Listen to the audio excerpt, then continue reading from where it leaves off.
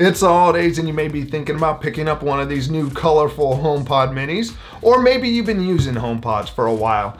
This video is meant to give you some ideas with 10 everyday HomePod mini uses. So let's take a look. Now, if you want to learn more about these HomePod minis or check out any of the other Apple videos I've made, links in the description. The HomePod mini has some great features and it keeps getting better all the time. I do think people underestimate what Apple's doing in the smart home space and with these HomePod minis.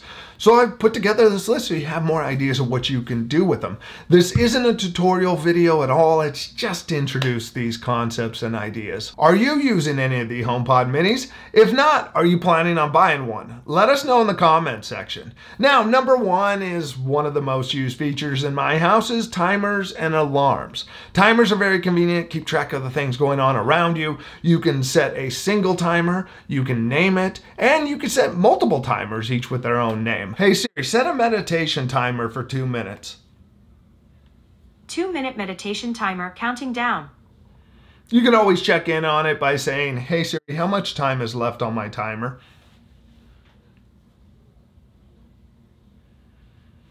On it.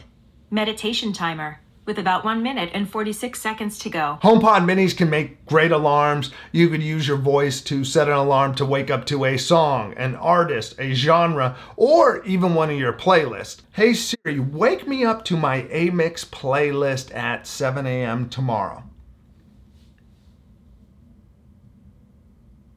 I set your mix playlist alarm for 7 a.m. tomorrow. Now you can set your alarms and manage them in the Home app. If you go into the app, you select the HomePod you want, you do a long press on it, and there you'll see your alarms. Alarms are great for triggering routines when they go off. I have one here that when my alarm goes off in the morning, it turns on my coffee machine, waits 90 seconds, turns the lamp on, turns my TV on, and then launches into Hulu for me. Now, big benefit of going with the HomePod mini and Siri is going to be that integration across Apple devices and Apple apps. That's a big advantage that not a lot of other companies can compete with. Now, to get the most out of your HomePod mini, you're going to want to make sure in the Home app you have Recognize My Voice and Personal Request on. Because with those items on, and you can pick which devices you want to take personal requests. When Siri recognizes your voice, you're going to get responses based on your apps and information. So if you want to make a call, it comes from your contacts. You want to send a message, it knows it's coming from your phone and messaging app. You can access your calendars, reminders, music. Really, there's a lot of personal stuff you get back you're not going to find on a lot of other speakers. Number 2 use is calendars. My wife and I sync our work calendars, personal calendars, and a calendar for our kids. Really makes it easy to keep track of what everyone's doing. It also is very easy with the HomePod mini to put things on a particular calendar. Hey Siri, add record video at 6 p.m. to my work calendar. Okay, Craig. It's on your calendar for today from 6 p.m. to 7 p.m. The appointment is called Work. And there it is in my calendar app under the work calendar. Hey Siri, what's on my calendar today? At 6 p.m. Work. Now, my wife asked she'd get information from her calendars and the ones that her and I share. Number 3 is reminders. Reminders are great for keeping track of my schedule and for syncing shopping lists with my wife. My wife and I sync 3 reminders lists. We have a Costco, Target, and shopping list. Now, if any of us needs anything from those stores, we put it onto the list, and there's no excuse if the other person doesn't know about it. I like having the native app integration that goes across all my devices. I could lift my wrist, I can hold down the button on my phone, or I could just speak into the air to the HomePod minis. Hey Siri, add milk to my Target list. Number 4 is messages. If you're using a HomePod mini, you're using an iPhone, and that means you're probably using the Messages app. You can send messages from your HomePod minis. Hey Siri, text Craig Polson.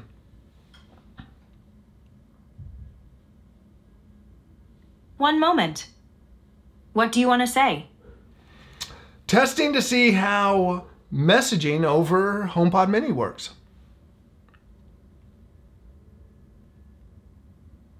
One sec. Your message to Craig Polson says testing to see how messaging over HomePod mini works. Ready to send it? Yes. Okay, it's sent. Now when you have an incoming text, you could say, hey Siri, Siri, what's my messages? Craig Polson sent a new message. Testing to see how messaging over HomePod Mini works. Would you like to reply? Yes. What do you want to say? It is working out well. I am sending you a message back. Your reply to Craig Polson says it is working out well. I am sending you a message back. Ready to send it? Yes. Okay, it's sent. That's everything. I like that I can send and receive messages in my native messaging app. Number 5 is Intercom. In my house, we use Echo devices to make announcements and to drop in. Well, Apple has Intercom, and it has a nice little twist that's different from some of these other devices.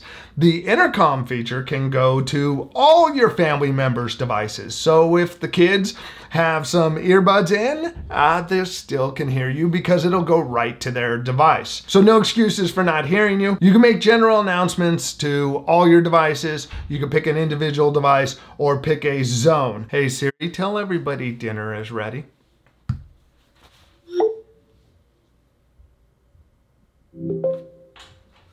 Dinner is ready. Now, if you want to reply, you just tell Siri to reply and then say what you want. Now, also you can set up Intercom so that it will only go off when you're at home. That way you're not getting announcements while you're outside of the house. Number 6 is music and podcasts. With the HomePod Minis, you can stream your Apple Music or your Apple Podcast. You can call up an artist, a song, a genre, a playlist, or a streaming station. Hey Siri, play classical music.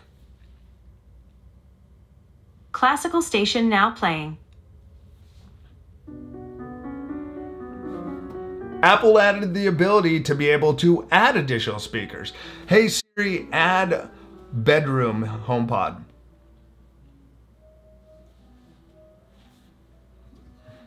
One moment. And it'll come out of here in a minute. Now also playing on the bedroom HomePod. We got it here. And if I want, I could stop it here. Hey Siri, stop playing on the Office Mini.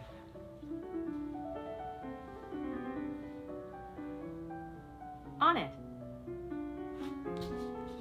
And we're just here. Now, if you set up zones such as upstairs, downstairs, you can add or move between those two. Now, you may not know this, but there are some other services that work with the HomePods. They are Pandora, iHeartRadio, Deezer, and TuneIn. What you can do is if you have any of those services, you go within their app and you connect it with HomeKit. Once you connect it with HomeKit, you can go under the default services and change them to one of those. And if a service you want to use isn't supported, you can always AirPlay directly to the speakers. Unfortunately, there is no way to connect with Bluetooth from other devices to the HomePods. Number 7 is pairing HomePod Minis with an Apple TV. You can take a single HomePod Mini or a single full-size HomePod and pair it with an Apple TV or a pair of them.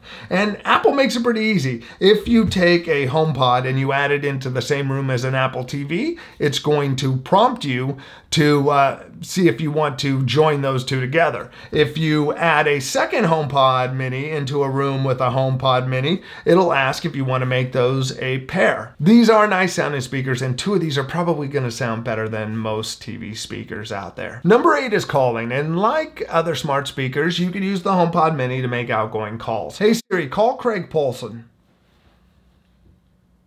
Calling Craig Polson. Home.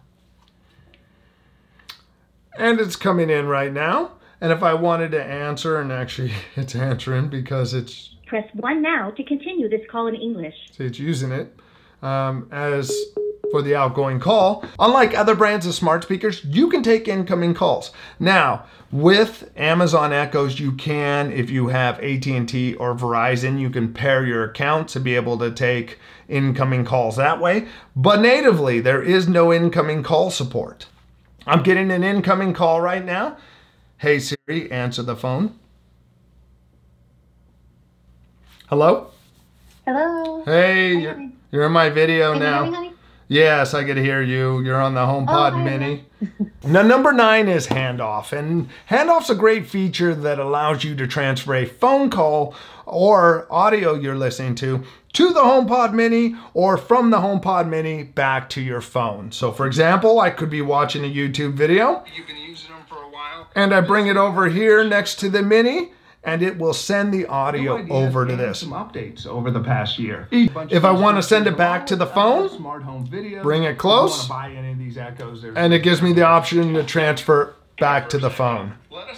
That is a feature you're not going to get from the other smart assistants. They may have Bluetooth to connect up, but not that just passing over back and forth so easily. Number 10 is smart home control. With the HomePod Minis, you can control your lights, switches, plugs, cameras, and more. The thing you have to keep in mind is devices do have to be HomeKit certified. That does limit the amount of devices, and it also may add expense to certain devices. But it can add some extra security other devices don't have. Once you have your devices set up, you can say, "Hey Siri, turn Office 1 off." And you're going to see that light over there went off. If I want to turn off lights that are assigned in the same room as this, I can say, "Hey Siri, lights off." And those turned off. Now you can go in the app and you can make scenes and then say, "Hey Siri, blue video." One sec.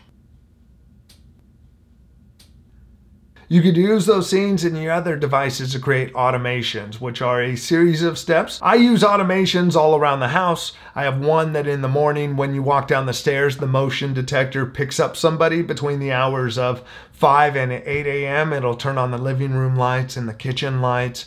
I have another one that at sunset shuts my curtains. A new addition this year is being able to ask for things to happen in the future. "Hey Siri, turn off the lights in 5 minutes."